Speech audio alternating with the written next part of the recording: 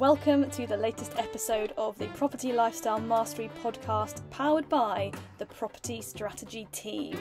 And on the episode today, we are joined by Dom and Dave to talk about the simpler way to solve problems.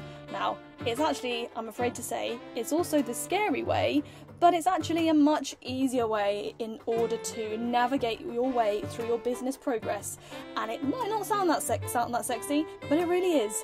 It is about self-awareness. And what is self-awareness and how does that actually really contribute to your success? Now, if you just said this to me a few years ago, Jack, you're going to be on a podcast, you guys are talking about self-awareness, I would have thought I was really boring. But actually, I think we're really cool. And this is such a powerful tool and technique that can completely transform not only your life but also your business too, and enable you to have much more mental clarity and emotional control to be able to make more informed decisions that will really power your business to the next level, but also your life as well.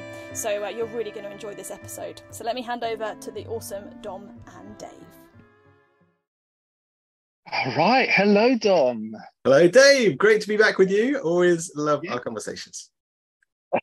All right, here we are today. We're going to be talking about self-awareness, which is actually in our kind of model, property lifestyle mastery model. We have this as the first most important aspect of the mindset mastery, which actually was the last episode you and I recorded, Tom, was the mindset mastery. So we're now just going straight into the deep dive on how you get that mindset mastery.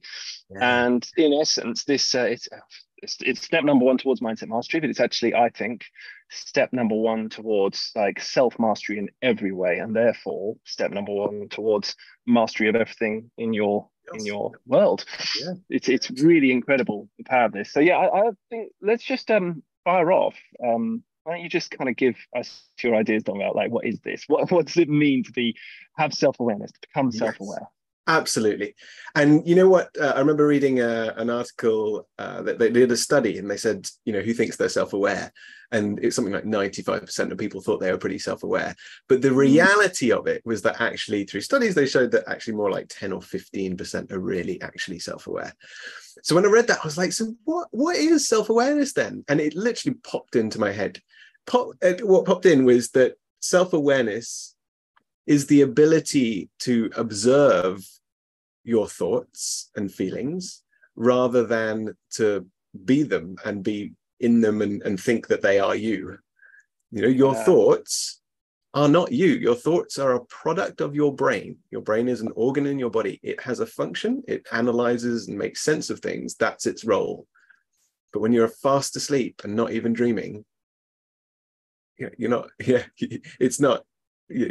self-aware at that point, right?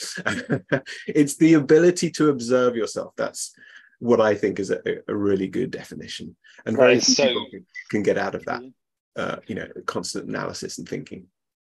That's so true. I'm going to take it one step further from what you've just said, because you've obviously focused in on the thoughts. Mm-hmm. Thoughts are the main thing that we think about. That's the thing that's going on up there, right? But I think there's so much that goes on underneath the thoughts that we aren't like conscious of at all, and in essence you head into the subconscious there, and again I've read several things going back to what studies and stuff. Some people say 90 or 95% of our programming of our kind of life is all subconscious programming, and only 5 to 10% is your conscious thought. But actually there's been studies done on that. People have kind of looked into it and found that actually when they started reanalyzing it, it was even far less than 5%, possibly less than 1% was truly conscious actions. So if you're starting to talk about self-awareness in that respect, it's not even the thoughts that you need to be aware of. It's everything that you're doing and everything you're feeling, every emotion you have, and being aware of where it's come from. And that's before all of that. I mean, what we feel, what we think, what we emote, our state of being, they all are what heads towards what we do in life, what actions we choose to take, what reactions we have to the world around us. So if in order to really make sense of why we're acting in a certain way, and therefore why we're getting certain results in our life, because results are literally an end result of our actions. There is a direct correlation between your results and your actions and how you are, your state of being versus what happens to you. And so if you really want to make sense of why certain things are happening to you and why your life is how it is, step number one, become self-aware of everything, because it's all under there making you do things, right? Absolutely. Yeah, you're completely right, Dave, of course, because of all the fascinating studies. But why is it so important, though, that people do become self-aware? Because there are plenty of people who are very successful, certainly on the surface, lots of money, big house, job they love, those sorts of things. But why is it, why is self-awareness important? What I've noticed is, obviously you're talking about success, outward success there. You've immediately identified what everyone considers to be success. Right. But we all know that it's common knowledge that so many people who are outwardly successful are not necessarily inwardly happy, are not necessarily enjoying life or having the life that they really wanted. There's just a classic stereotype of the successful individual is someone who deep down, when you get to their personal life at their home, actually it's not how it all looks on the outside. And actually those trappings of success, the materialisms of what society considers success, are what everyone focuses in on. Yes. It's like a cultural driven methodology towards what you've appropriated this concept of success from the culture, from watching TV, from what people say, from your material desires, and therefore you ignore everything else around it. And going back to what you've questioned here, why is it important, self-awareness? And what I've seen over and over again in ourselves, in particularly when I get really close and get into good detail with our clients, and the choices people make, is that unless you are self-aware, you are literally ruled by your subconscious self, and you don't realize it, and you constantly make decisions that do not necessarily lead you to the goals you want, and definitely don't lead you towards happiness. I mean, 100% don't lead you towards happiness. And we all really, we'll be trying to achieve with anything. We're trying to get to some sort of enjoyment, happiness, fulfillment. These are the things we want in life, but everyone's making decisions without realizing it because they're not self-aware enough to realize that something else is controlling them. Right. And so why is it important? Because otherwise you're not actually going to get the thing you want, which is the bigger picture, not just this obsession with the focus on materialism and what other people think is success. Right. Yeah. That makes me think also that self-awareness is important because we're not always aware of what's holding us back. So we think we want X outcome, X amount of, money coming in each month, or this sort of house and this sort of relationship, that sort of travel, whatever it might be. We think we want those things, and yet it still consistently evades us. And so self-awareness would help to make you aware of, possibly, as you mentioned, the subconscious self-sabotaging, the subconscious trauma that we often hold somewhere in our bodies that has manifested and resulted because of an event in our past, whether it's something in childhood or something to do with our pets or a relationship with our parents, whatever it might be. And therefore being willing to go to those possibly uncomfortable places to address those, in order for us to help us move forward in today, in what we're doing today. So often I've seen people and they're doing all the right things, and yet they're not getting the results. And it's only when we address the completely random issue that they have with their relationship with their parents, for example, that they have a breakthrough there that suddenly means that they catapult off and are able to raise that finance, get that next deal. And it just happens with so much more ease, even though what's that relationship got to do with business? Nothing at all. And yet somehow subconsciously it does. And that's where I think also self-awareness is absolutely essential to go, you know what, it might not be relevant, it might not be related, but it might. And so we need to explore all areas of the person, because we are holistic beings, and how we show up in business is influenced by obviously what we're doing, but also who we're being and our past traumas that might be held in our bodies. So 100%. And I think you've said something there that you've really kind of keyed into the main problem here is the word self-sabotage. And self-awareness is the answer to self-sabotage. It's the cure. And I think I use this word a lot nowadays. I didn't used to use it at all. I didn't even think I was self-sabotaging. I didn't understand this concept, right? What is self-sabotage? I don't self-sabotage. Of course I don't. I'm really analytical, rational. I'm just going down the route that life prescribes with good reasoned thinking. That's how I used to think. And what I was so unaware of, and what I'm now becoming more and more aware of every single day, or see it more and more, is the concept of self-sabotage. It's not a weird thing. It's not like it feels like you're self-flagellating in some way, like you're doing it on purpose to yourself. It's not that. Self-sabotage is just very simple. It's it's a scientific fact that we are, automated programs in essence. Right. The concept of the subconscious is that it's an automated program, because the body cannot operate and the personality cannot operate unless it has an automated programming, because we can't make conscious decisions for absolutely everything. And even on just a simple fundamental survival level, the body has to have a survival instinct built into it, so that everything that happens to our life, there is a subconscious automated program that kicks in to the world around us to say, how can you survive and not die in this scenario, right? So we are driven by this, and in theory driven by the fear, the body's fear-based response system. Now, that infiltrates everything. Like our entire, the whole reason for psychotherapy and people having these chats is because really, when you start breaking it down, looking, why did you do that? Why are you feeling that? Why are you thinking that? And you start going into where it came from. There's always a historical trauma.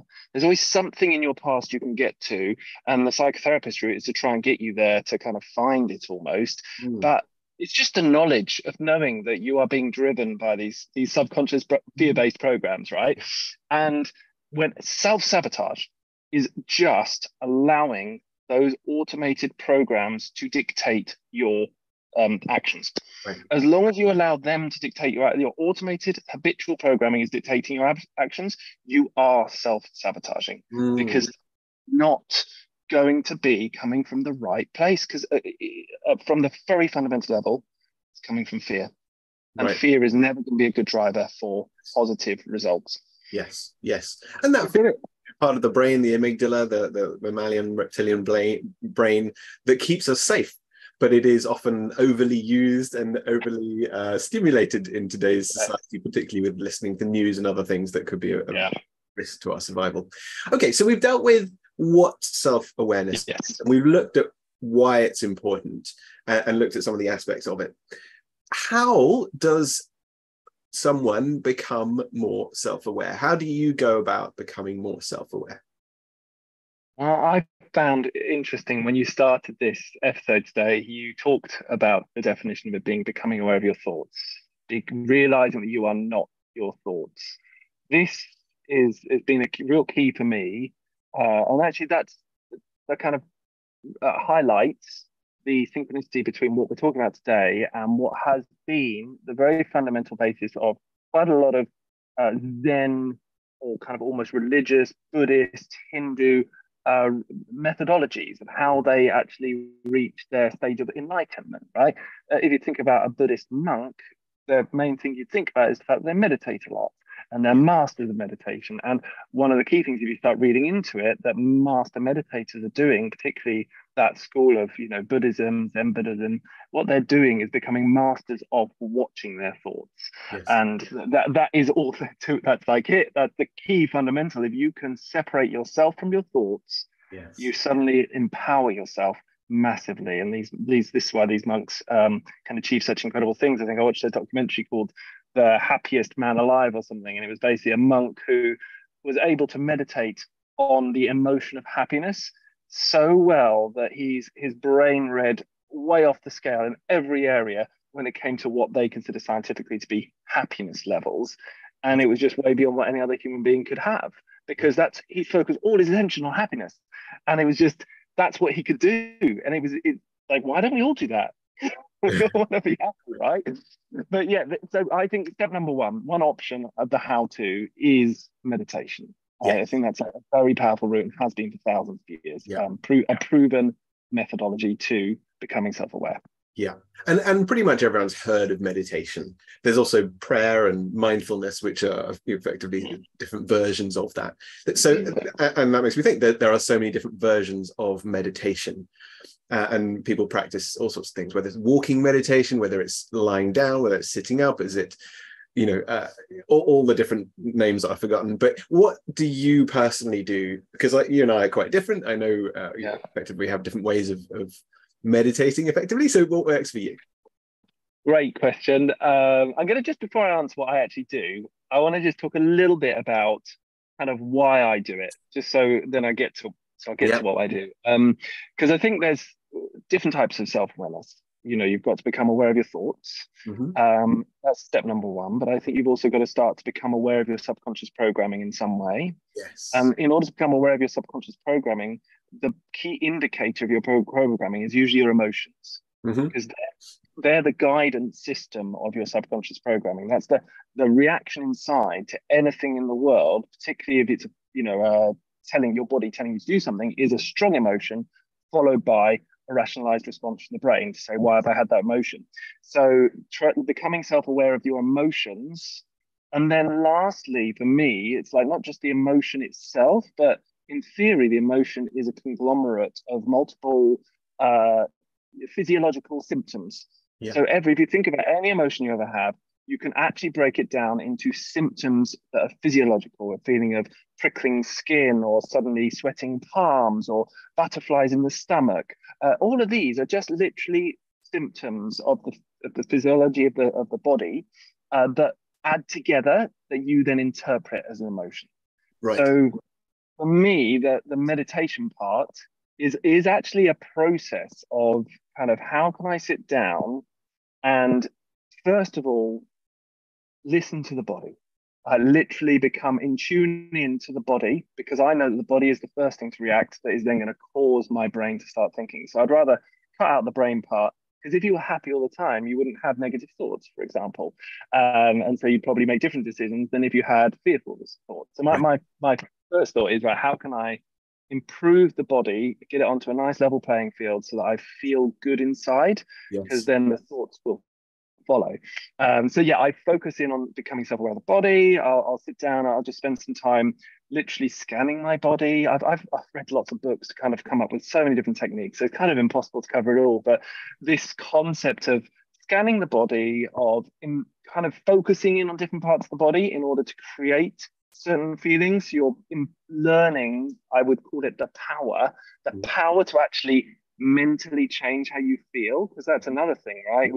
We're driven by our emotions, which means we're driven by the feelings in our bodies. If you're feeling fear, then you have certain fear feelings. If you can control those feelings, how the body is reacting, then you can remove the fear. So practicing changing the body, the physiology of what's happening in the body is part of my meditation practice. Right. So then becoming focused and aware of those things, again, just sitting, allowing the brain to become a void, to watch thoughts pass, right, is part of that process as well, just to kind of get into a zone.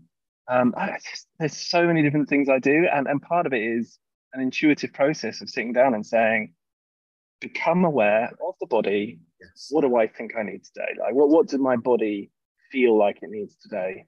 And then just picking out what I've read, various different concepts that I've read, and just doing things. Yeah. And there's two important things that stand out for me there. One is obviously you are quite advanced, and so if someone is starting off, just follow a process, get some guided meditation just to get into the zone and understand a bit about it and a bit about how you can do it. Once you're more advanced, a bit like there's so many different ways, so experiment on yourself, all the different types of meditation and maybe even breathing techniques to help quieten the mind and get the brain waves from a beta brainwave frequency, which is thinking, into the delta, the theta, and other brainwave frequencies when you're being completely present. You're not thinking, you're not analyzing, but you're in a very blissful state. So meditation is one big one. I don't do all that much meditation, but I do always aim to be very present in everything I do. This is why I often forget stuff and I'm just in the zone or just being present. And I find by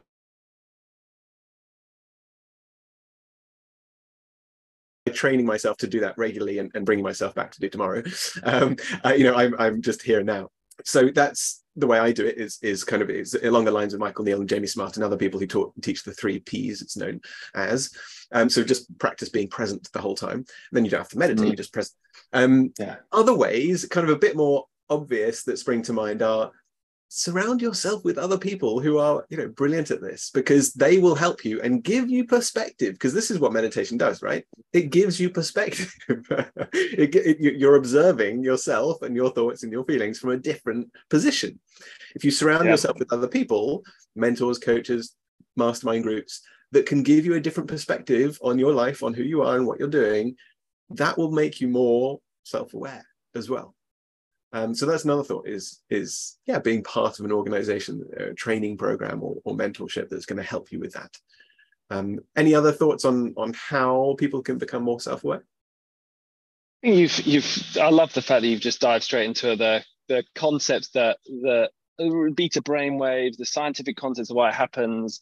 From my perspective, I had a huge shift when actually you, Dom, gave me one of Joe Dispenza's books, because I think Joe Dispenza, if anyone's interested in understanding the science behind meditation, understanding literally experiments that have been done on what meditation can do to you physiologically, how you can change your body with meditation, Joe is so good. He's a real, he's a guru of mine. Not that I ever met him or been to any of his stuff. I've just read all of his books, and I really respect everything he's done, because he just he makes it so real for what I call the Western mind. In the Western mind, we kind of follow the scientific approach to life, and he's made it accessible. So I would suggest anyone who's interested in this to consider seeking out Dispenza. I think you're right. I've noticed you talk about having a community, a group of people, and a mentor in particular. I think the thing about a mentor that's fascinating is that generally when you choose to have a mentor, you are choosing to humble yourself to someone else's superior knowledge. The problem with self-awareness is that it requires a sense of humbleness, because it requires you to accept that you do not know it all. It requires you to accept that you're not aware of what's going on inside, that you need to explore, that you don't know what you don't know. Yes. And the opposite of that is ego.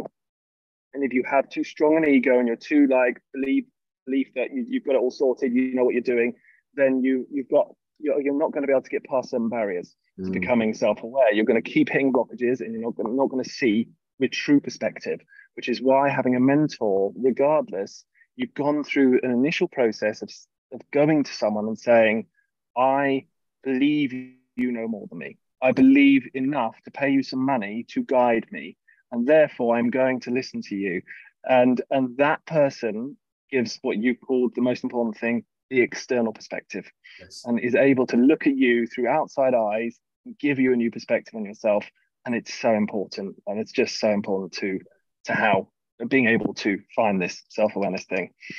Yeah, you're absolutely right. It makes me think of the things that I had this morning, that there are effectively 4 things that hold us back. Accepting our own limitations. So asking for a mentor and going, you know what, I don't know everything, I'm willing to listen and learn.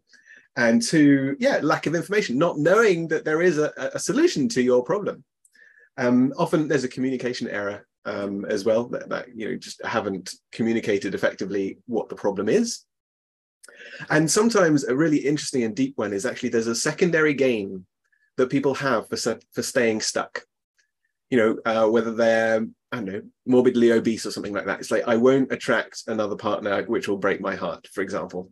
There is a gain in staying where you're at. And so it's interesting and important to kind of look at that and go, am I actually benefiting? And do I secretly, subconsciously want to stay here? So having other people, as you say, is really important. The other thoughts that spring to mind, I'm not endorsing anything illegal here, but everyone knows through alcohol, for example, substances can alter the mind. And it's fascinating what hallucinogenics is coming out with at the moment. And that is another way to become more self-aware. And in particular, with the case of psilocybin, which is the active ingredient in magic mushrooms, and DMT, dimethyltryptamine, which is from either a bark or a toad.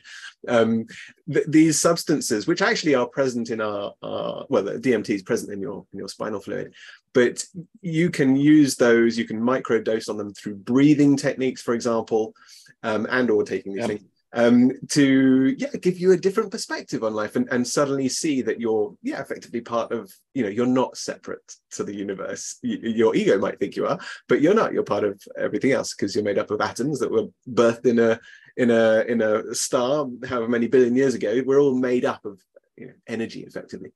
So those substances are an alternative way to become more self-aware too. I think that is brilliant. I can't remember the name of the guy, but the Bulletproof Coffee guy. His name isn't Dave. Yeah, that's it.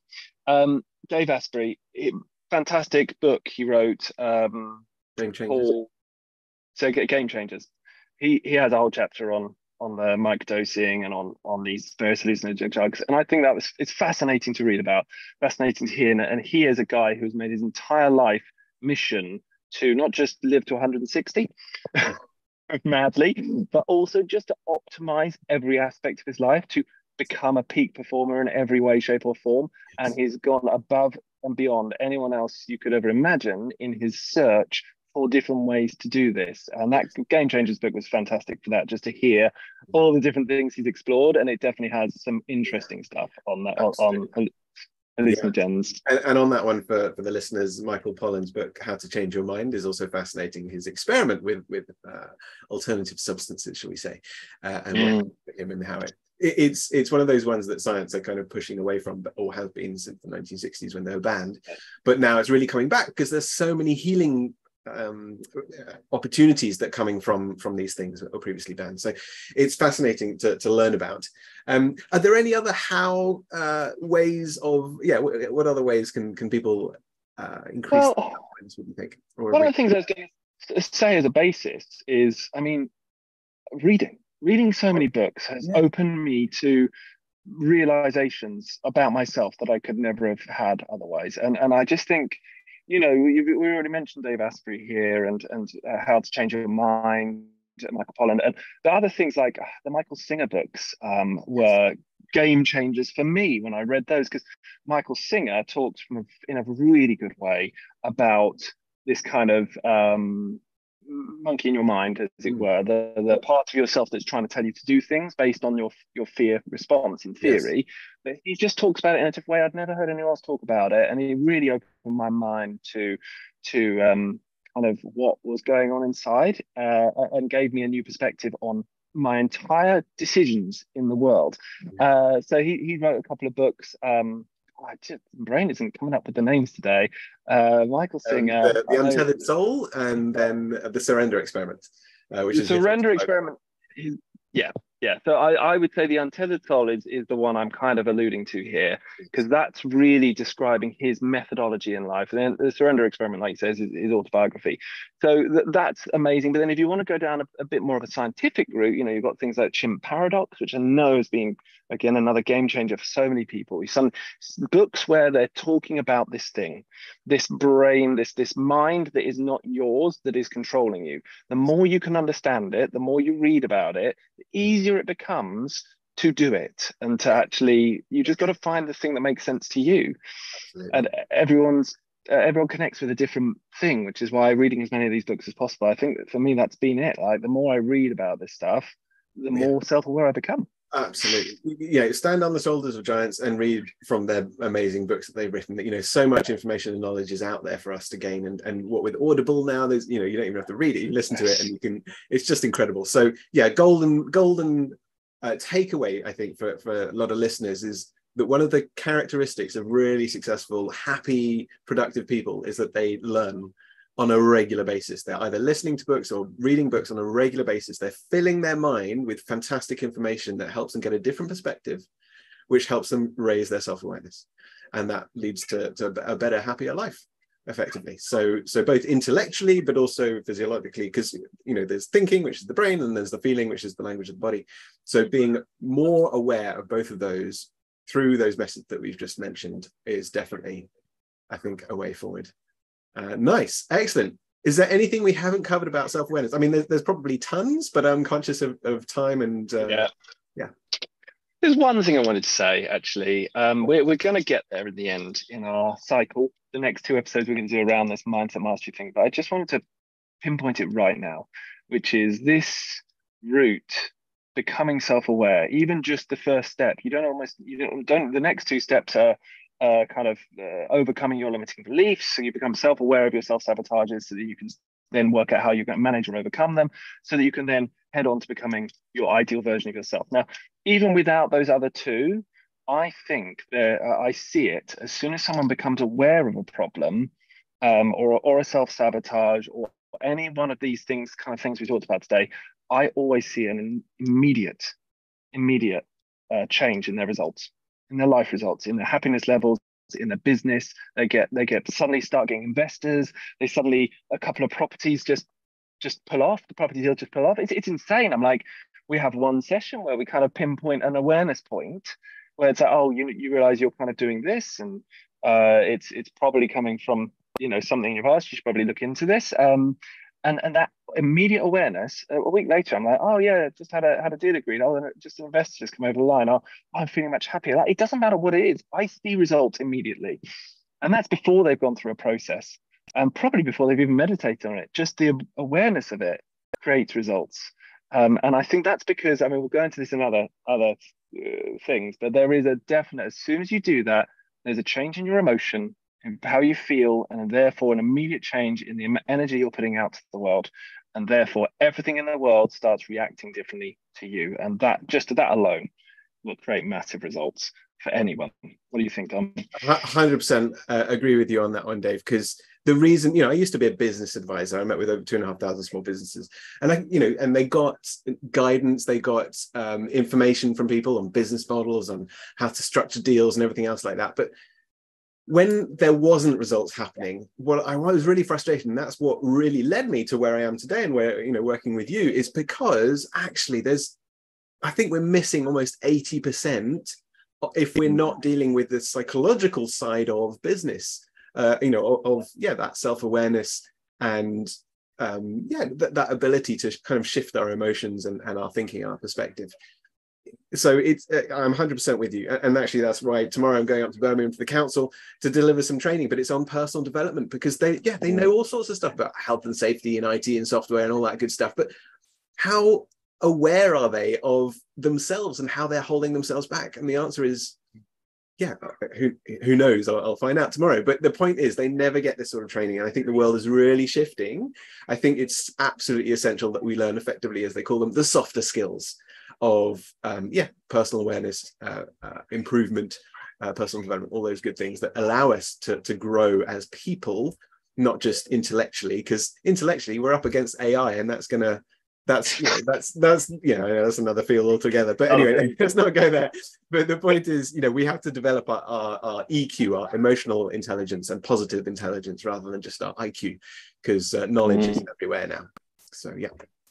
That's so true. I'll just finish on that as well. You mentioned this kind of 80% thing, and I just wanted to clarify that from personal experience, I think everyone believes when they start this journey that 80%, 90% of the success is going to come from technical knowledge and understanding of what they need to do.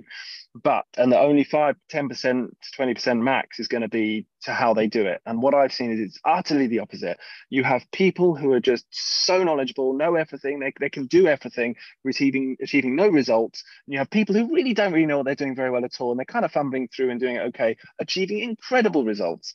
And the truth is, the self-awareness piece, this what we talked about today, is 95% of your success comes from that. And the technical piece is, you need it to kind of make sure you don't mess up too bad, or you can kind of get through some obstacles a bit easier. But truthfully, I see it time and time again. The results come from this piece, not from the knowledge.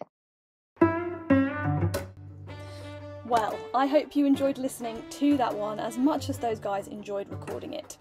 And if you are enjoying the show so far, but just a week is too long between episodes, then there is a solution. You can get our weekly insights sent direct to your inbox once a week.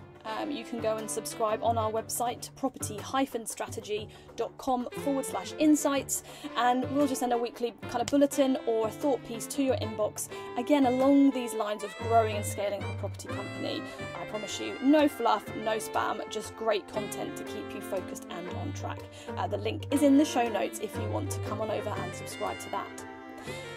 No, next week. This time next week, we will be talking about business transformation and why business transformation and personal transformation really do go hand in hand, and how learning to let go of those deep-seated fears, worries and anxieties is directly correlated to your ability to grow and scale up your property business. So it's going to be Dave and I, Jackie, hijacking the planned agenda for that session to talk about how there's an easier way to grow your business if you can look at changing your perspective in terms of the things that you're focusing on. Until then.